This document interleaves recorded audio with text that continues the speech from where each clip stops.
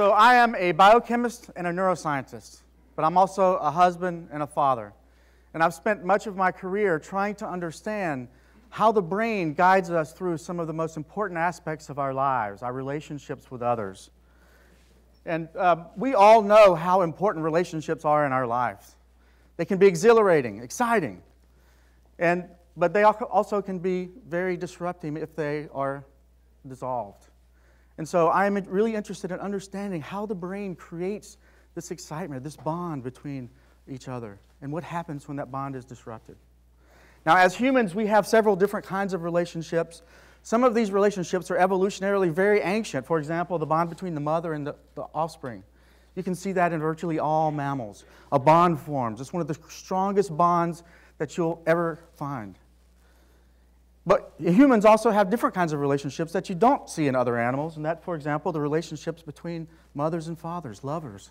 In most animals, 97% of mammals, males and females don't form a relationship that goes beyond sex. They mate, and the female is off to have her own offspring. And so I'm interested in understanding both how those emotions arise and how they evolved and what is the basis of that. Now, one of the ideas that I have is that these most human emotions, even the most human emotions, have evolutionary roots in animals. And I believe that if you're interested in understanding the chemistry of how our brain regulates these emotions, you cannot do this by studying only humans. You have to study animals. And this is the approach that I've been doing. I've been studying the biology of relationships using these animals. These are called prairie voles. These are little hamster-sized rodents from the Midwestern United States. They're different from rats, mice, and most other animals that you know about because these animals, when they come together, a male and a female come together, they court. And if they mate, there's a transformation that occurs in the brain so that they form a bond. And that bond lasts a lifetime. They nest together. They raise their offspring together. The male spends just as much time rearing the offspring as does the female. And this provides us an opportunity to study the brains of these guys to figure out what causes these emotions. Now, we say these guys are socially monogamous, which means that they form these lifelong relationships, but I will tell you that if a male is wandering through the prairie and another female comes by who's an estrus, he may actually mate with her. But the important thing is that he comes back to his partner. So what we're studying here, what I'm talking about here today is not sexual monogamy, but is the formation of these bonds. Now, I believe that these bonds are regulated by chemical reactions that are occurring between neurons in well-defined chemical circuits, or neurochemical circuits. And I want to introduce one chemical that plays an important role. This chemical is called oxytocin. You may have heard this. This plays an important role in birth, in labor. It's released from the brain, causes the uterus to contract during labor. Once the baby is born, the baby begins to nurse. Neural signals go up to the brain, stimulates the release of oxytocin, and that causes milk to be ejected so the mother can provide nutrients to the offspring. But we also know that when that molecule is released within the brain, when that mother gives birth and when she's nursing, it creates a bond between that mother and the baby. This is why when she's nursing, when she's looking at her baby, this oxytocin molecule is causing her brain to believe that this baby is the most important thing in her world. It's a very powerful chemical.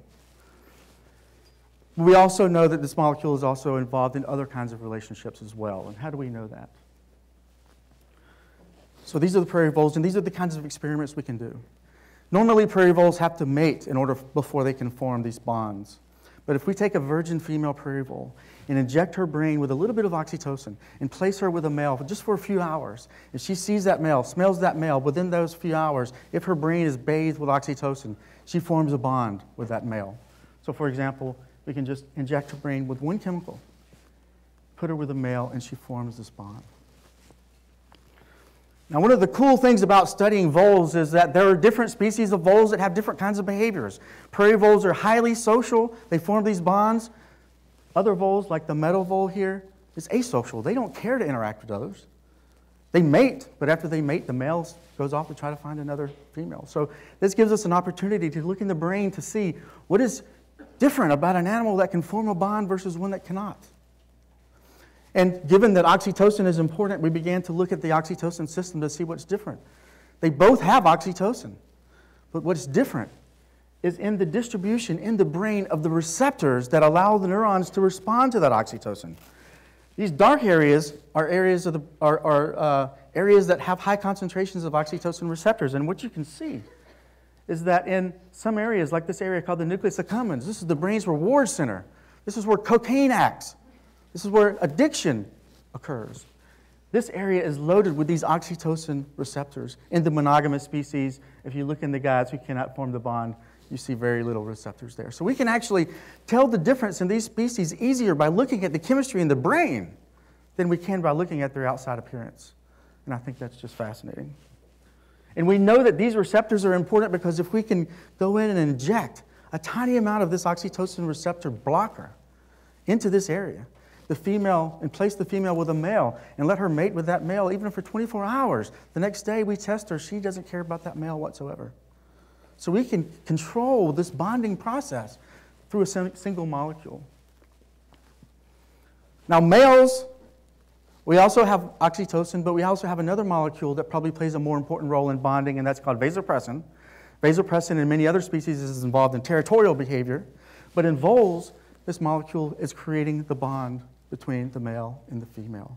And again, you see in the brain that the difference between the species that can form the bonds and not is in where the receptors are that can respond to this molecule. So we can see a chemical signature in the brain of this monogamous behavior.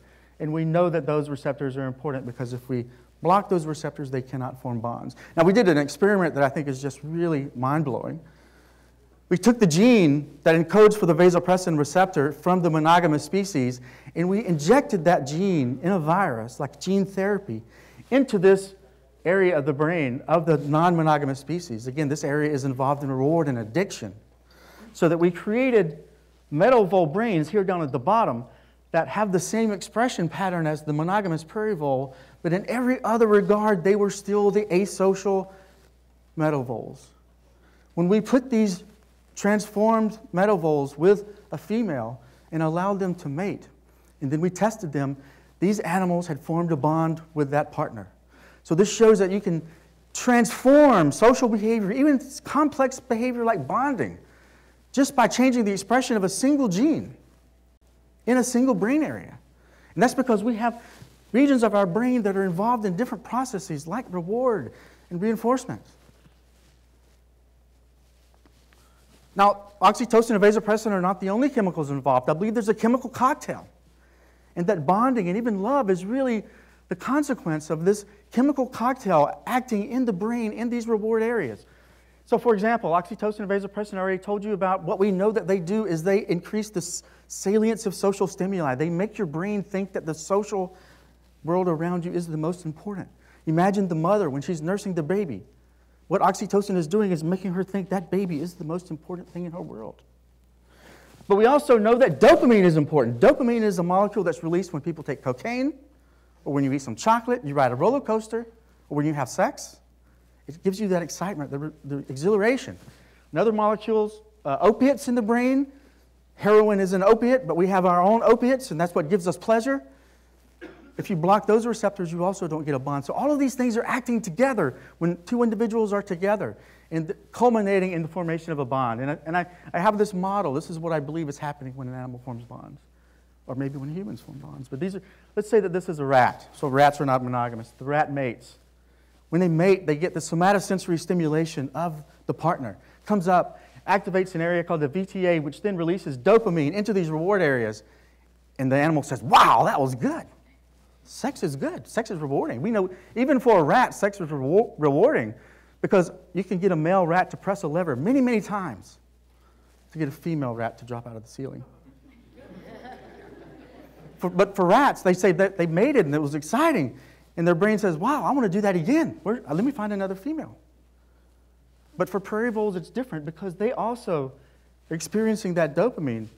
But they're also releasing this oxytocin into these brain areas that are involved in addiction and reward. And it's focusing the attention to the odor and the signatures of their partner. Or vasopressin if they're male. Vasopressin if they are male. And it is linking in their brain the scent of their partner with their pleasure that they were just experiencing. And so they form an association between those two things. And they want to spend the rest of their time with that individual who gave them that experience. So there's really a lot of parallels between love and addiction to the same neurochemistry, the same neural circuitry.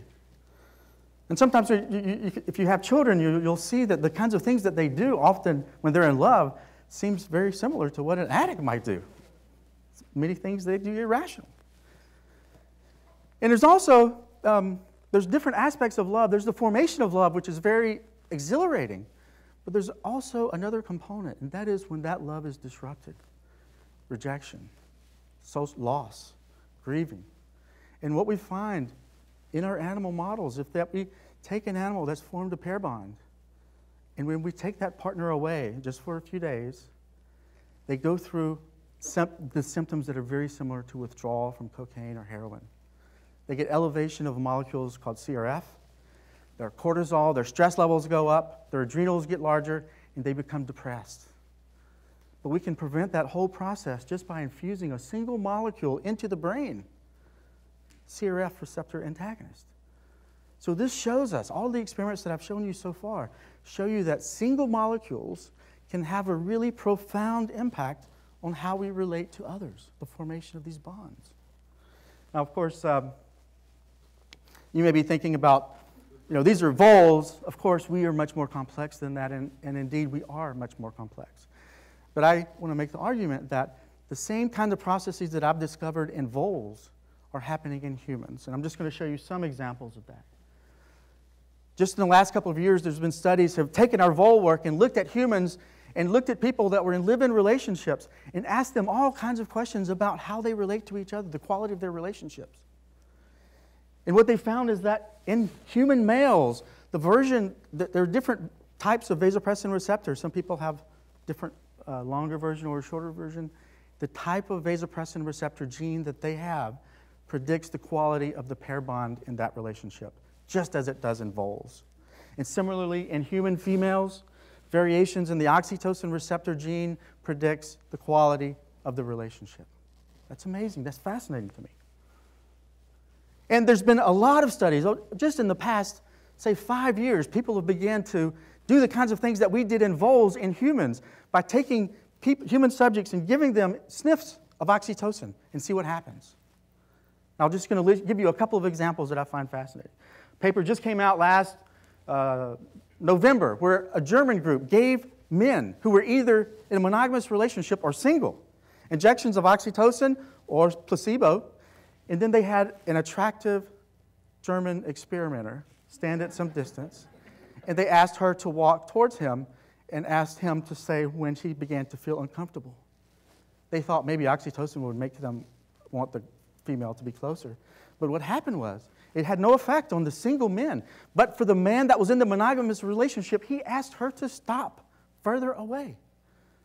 So the authors conclude that maybe oxytocin is helping to maintain that relationship by keeping attractive women at a distance.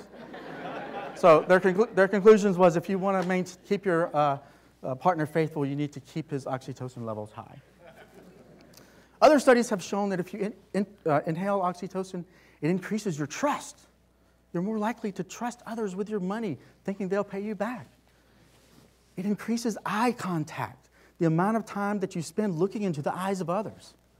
It also increases the ability to read the emotions of others. Just by looking at the eyes, our brains focus on the faces and look at the muscles, contractions, and movements, and we can infer what the other person is thinking. And oxytocin helps that.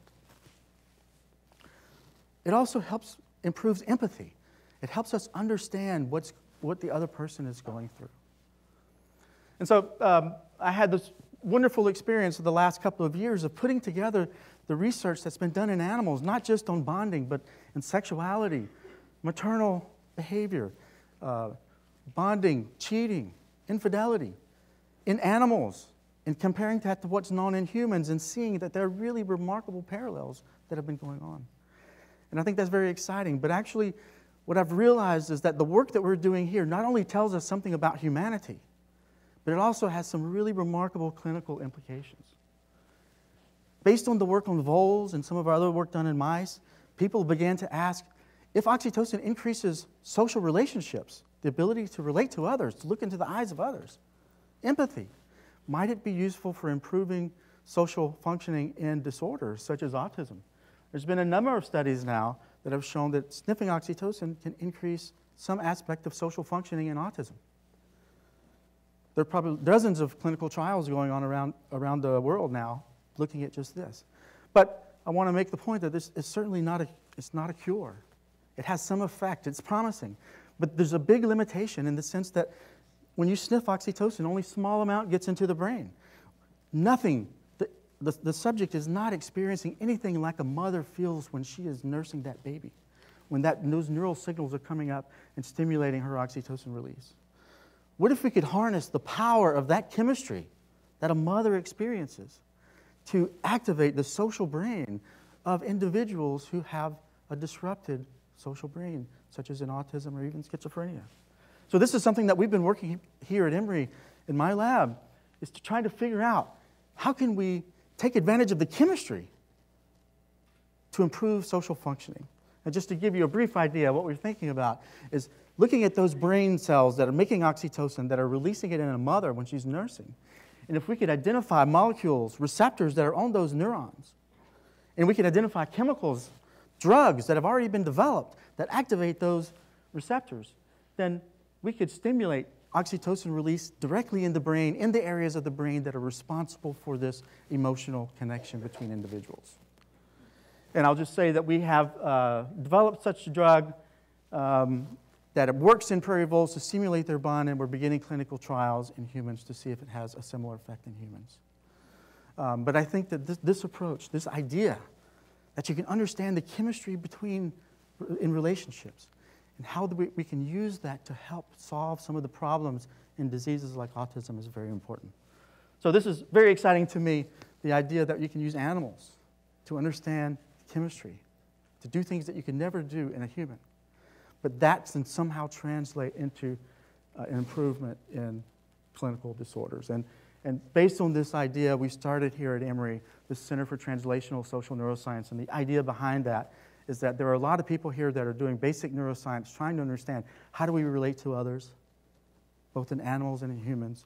We have also other great institutions here that are trying to treat autism, like the Marcus Autism Center. And the idea behind this center is to try to get the people together that work with animals, understanding the basic science with the clinicians, and let's figure out how to transform that basic science information into clinical treatments. Thank you.